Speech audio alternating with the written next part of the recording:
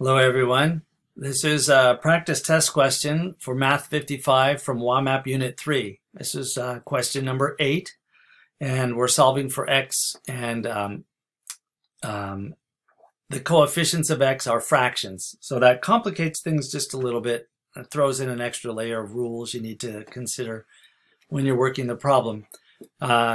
Problem number 7 was similar, and I worked it two different ways. I'm just going to work this the same way we do when we have whole number coefficients for x, and we will do our conversion of fractions as we need to on the fly and not convert them all at first. Okay, so negative 2/7 x is equal to negative 7/4 x plus 5/28.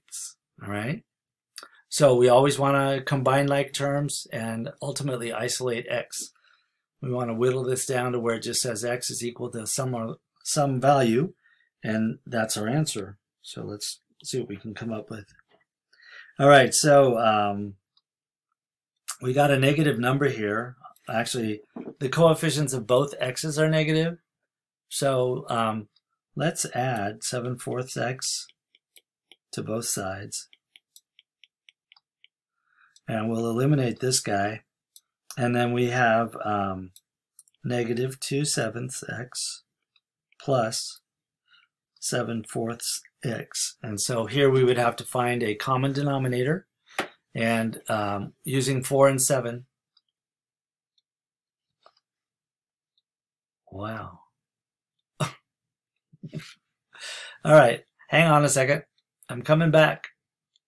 Okay, I'm back. Oops. And I'm muted. I had to restart Zoom. They shut down because they said I'd been idle for 40 minutes. And I use Zoom so that I can share this screen and capture this whole thing. It's the only way I know to be able to work on my tablet here like this and talk to you, explain the problem. So I guess I have a 40-minute time limit unless there's someone in the Zoom room with me. Good to know. So we had just started this problem, number 8. This is WAMAP Unit 3 for Math 55, and this is these are like midterm questions. You can consider those midterm prep questions. And originally we started negative 2/7 x minus is equal to negative 7/4 x plus 5/28. And I decided to start by adding 7/4 x to both sides. And so we got to this fraction. We need to add negative 2/7 x and 7/4 x. And we were going to pick a common denominator. And 4 and 7. So one way to do that is to do a prime factorization, right? The easy way is to just say 4 times 7. What's that? 28. So 28 would definitely work. The only disadvantage with that method is that sometimes you get a number that's twice as big or 4 times as big as it needs to be, which means you're doing extra math. But let's just go ahead and go with 4 times 7, which is 28. So if we multiply this fraction by 7 over 7 and multiply this fraction by 4 over 4, then here we get negative 8/28, and they're going to try to mess you up with the negative sign there, so don't let it happen. And then 7 times 7 is 49, and 4 times 7 is 28. So now we are adding 49/28 to negative 8/28, and we can also just write this as 49/28 minus 8/28 x. Okay, it doesn't matter. We can't actually subtract them because they aren't. Oh wait, we didn't. There, I left out the x. All right, never mind. 49/28 x minus 8/28 x. So 49 minus 8 is 41 over 28, and that amount of x. And that's going to be equal to, we'll bring down this 5/28. Oops, 28. Having that thing shut off right in the middle of my explanation got me flustered. All right, so here we have, this ends the same way as 7b, the problem I just did a few minutes ago. And what we have to do is we're going to multiply both sides by the inverse of this fraction. So inverse is Just turn that upside down. So we have 28 over 41 times this, and then this number times 28 over 41, right? So these will still be equal. So we are going to cross cancel. We get 28 divided by 28. We'll get 1 here in the numerator and the denominator. And the same with the 41. We'll get a 1 on top and 1 on the bottom. So 1 times 1 over 1 times 1 is 1 over 1, which is 1. So this all boils down to x. I was looking pretty elaborate there. And then over on this side, we have 28 in the numerator and the denominator. So we can divide both of those by 28 and get 1. And then just multiply. 5 times 1 is 5. And 1 times 41 is 41. So this is our answer if we did all our calculations correctly. And we can check that by plugging this number in for this x and this x. And if that initial statement is true, then the answer is correct. So you won't have time to do that when you're testing, so I don't encourage it. But sometimes you get a really strange looking fraction and you just can't believe that that's really the answer. But why don't we try and see? Let's try it. So I'm going to change colors again. We got negative 2/7 times 5 over 41. And that's equal to negative 1/4 times 5 over 41. Plus, and how much is that? 5 over 28.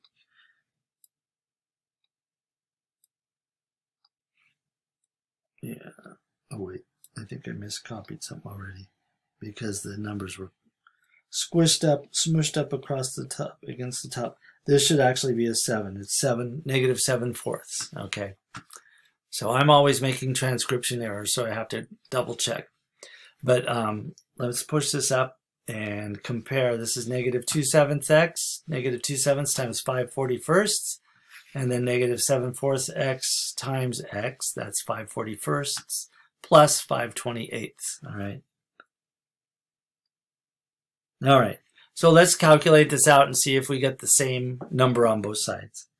So negative 2/7 times 5/41. We can't do any cross canceling here, so we're going to get negative 10 over 7 times 41. Let's do it this way. 7 and 7 times 4 is 28. Wow, 287. That's a big denominator. And that's going to be equal to negative 7/4 times 5 over 41. So we get negative 35 over 4 times 41. We get 4 and then 16, 164. It's not looking very promising right now, is it? All right, well, we still have to finish the problem. Plus 5 over 28. So this is a case where that prime factorization might be useful for finding the least common multiple of 28 and 164. Let's give it a try. I'm going to get a different color out. Maybe red will brighten my mood. So 28, prime factorization, we are dividing only using prime numbers. So 2 goes into 28 14 times. 2 goes into 14 7 times, and we're done. So the prime factorization of 28 is 2 squared times 7. And then we'll do the same kind of factorization of 164. And since it's even, I like to divide by 2. So 164 divided by 2 is 82. And that'll divide by 2 again and give us 41. And guess what? 41 itself is a prime number. It can't be divided by anything. So prime factorization of 164 is 2 squared times 41. And then what we have to do to find our common denominator, we have 2's and 7's and 41's represented. So we have to do one of everything and pick one. So the factor 2, they're both 2 squared, 2 to the second power. And when you have the same factor but a different power, take the highest power that there is. So we're going to multiply 2 times 2 times 7 times 41. And that's going to be our smallest number that can be the common denominator. So let's see what that is. 2 times 2 is 4, times 7 is 28. So 28 times 41 8, 32, 2, and 4. This is going to get big. And I'm just doing this because I'm stubborn and I'm trying to prove a point and hoping that that answer's right, of course. So 748 is our number. So that would be our common denominator for both of those. And then we need to know how many times 28 goes into 748. 28 goes into 74. It looks like 3 times. Let's try it. 3. 3 times 8 is 24. Carry the 2. 3 times 2. No, it's too high. 3 times 2 is 6. So it's only going to go twice. I have to use this tablet back up. We've got to change our guess. This is why everyone hates division. So 2, that's going to be 56. Borrow 1 from the 7, it's 6. 14 minus 6 is 8, and 6 minus 5 is 1. Hope I can read that later. And then bring down the 8. 28 goes into 188. How many times? Well, how many times does 3 go into 19? Like 6 times, right? Let's try 6. 6 times 8 is 48. Carry the 4. 6 times 2 is 12 plus 4 is 16. 8 minus 8 is 0. 8 minus 6 is 2. There's 20. It's not going evenly. Let's see what I do wrong. 4 times 7 times 41. 28 times 41, right?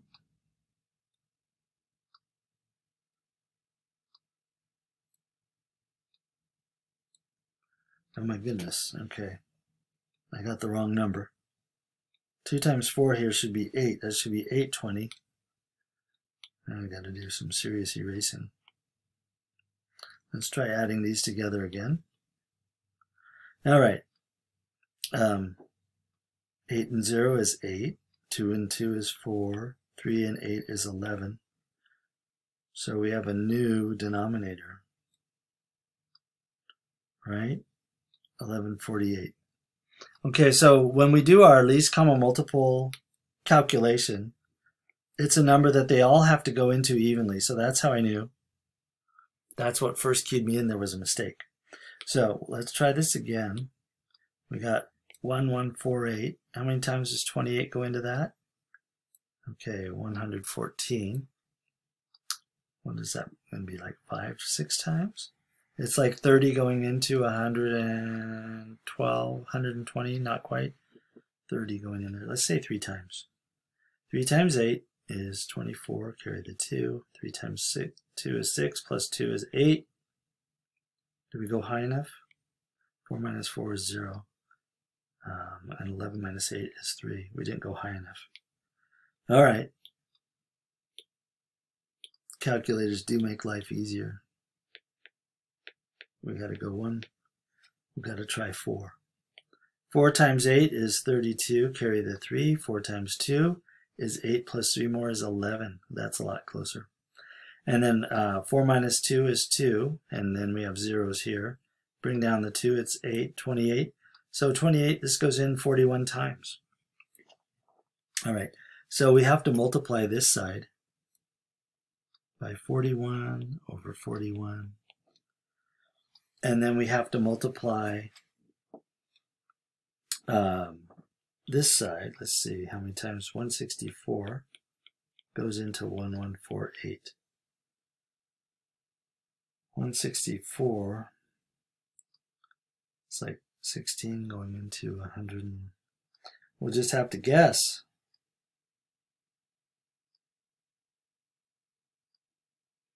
Let's say 8 times. 9 times?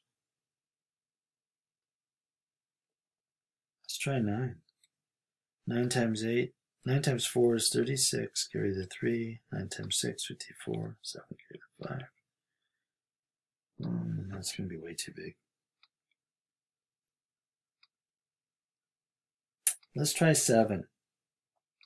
I'm going to go with 7. Oops, 1, 1. 4, 8, 7. 7 times 4 is 28. Carry the 2. 7 times 6 is 42. Plus 2 more is 4. Carry the 4. 7 times 1 is 7. Plus 4 more is 11. Okay. There we have a winner. We multiply this by 7 over 7.